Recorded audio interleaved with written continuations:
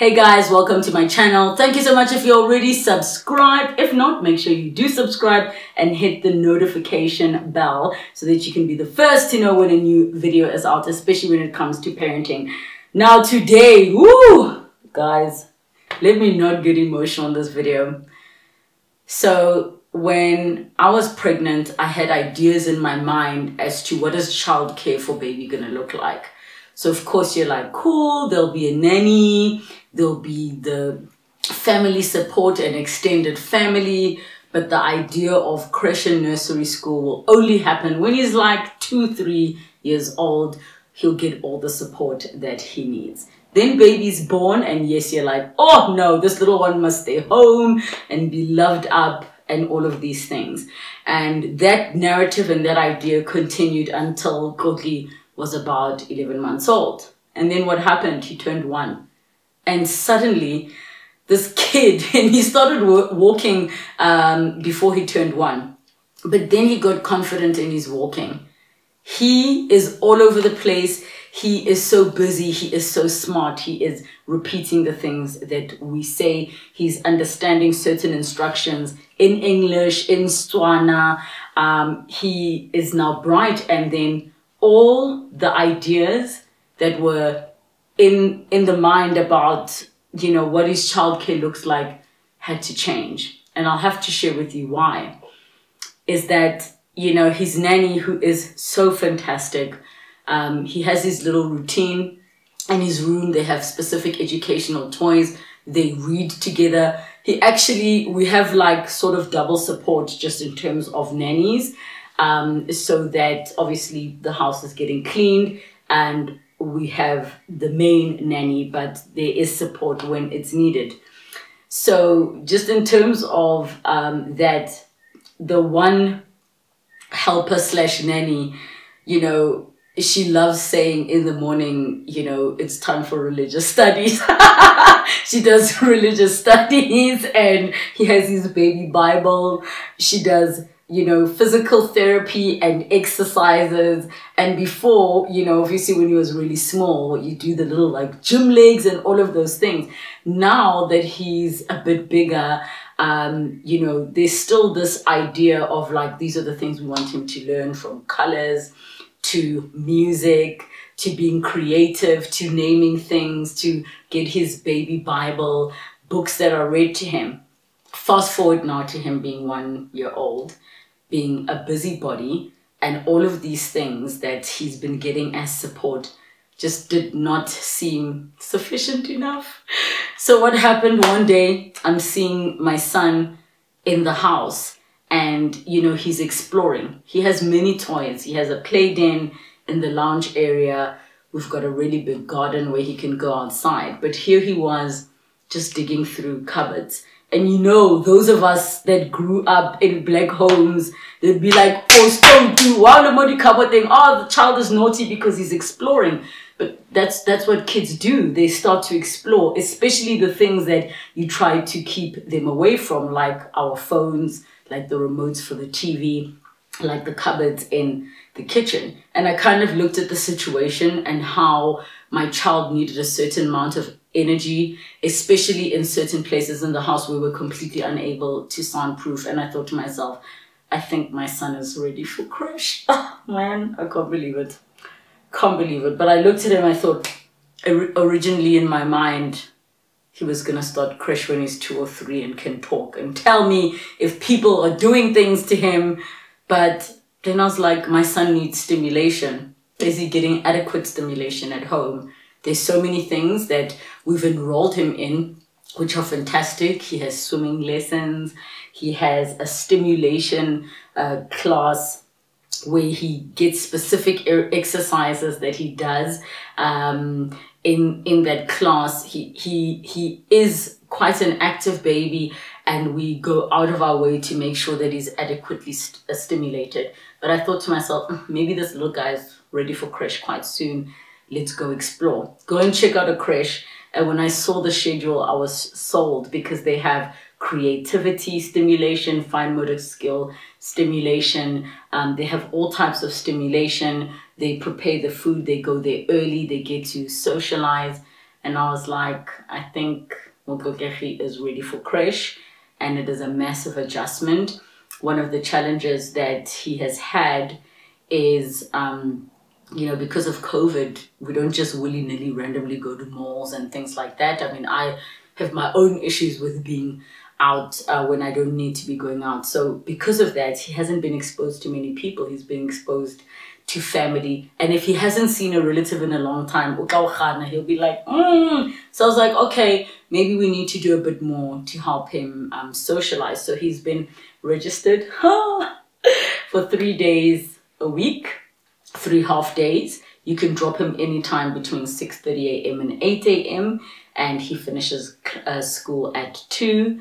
He has a very small class, and I went to, you know, go check it out. They've got cots there, they've got a routine. I met the teachers. But the thing that really sold me is the part that he needs adequate stimulation.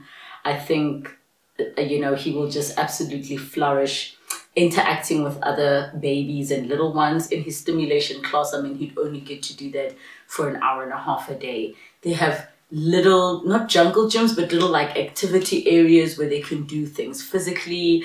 There are teachers there that are experts, especially with early childhood development, that are doing things that we simply cannot provide for him at home. I, being a working mom, want to be sure that my son is getting the development that he needs. But I also understand that it might not work out.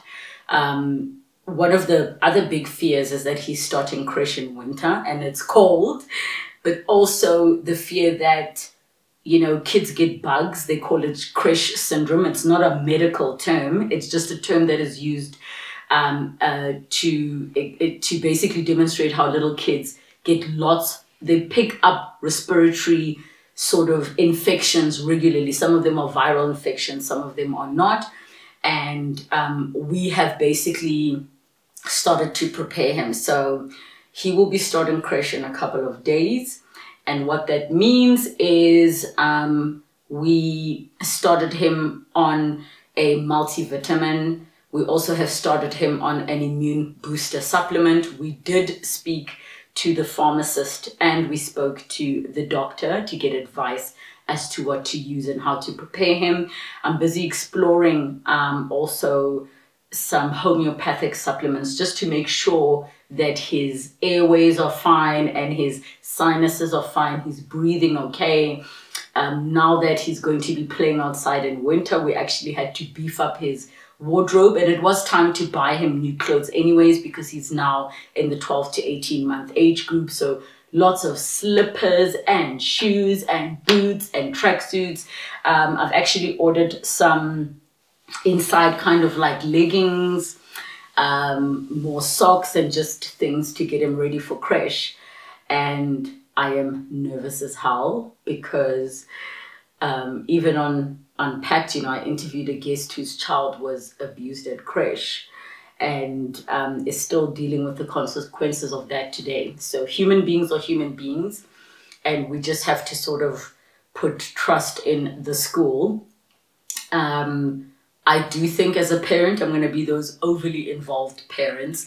I've been on the phone with the principal, just triple checking what are some of the things that they need to do to prepare for Crèche and get ready, and how we deal with the menu. But the biggest part is how we deal with the routine change. So they are going to accommodate Mokokegi in terms of the fact that he's on a 2-nap cycle, and his age group, which is 0 to 2, I think in his class they're around 1 year up, and they're on a 1-nap cycle. But what will happen, which there's another kid in his class that's also on a 2-nap cycle, they put them down, and when they're up, they have a full program for the day. I will do a separate video just to talk about how we prep him for Crèche, not just like labeling clothes and things like that, but actually like in the morning, because it's going to be brand new to all of us. I am dreading the first day when I have to drop him off. Because of COVID protocols, the parent can't actually go into class with him and get him settled and leave. You have to drop him off with a container, not a bag, because it's easier to sanitize items in a container. And then they go off. I am petrified. not just for baby's safety, but just for his like emotional well-being. I'm nervous that he's gonna feel like his parents dumped him somewhere. I am scared that he might not like it. I'm scared that he's gonna get sick a lot.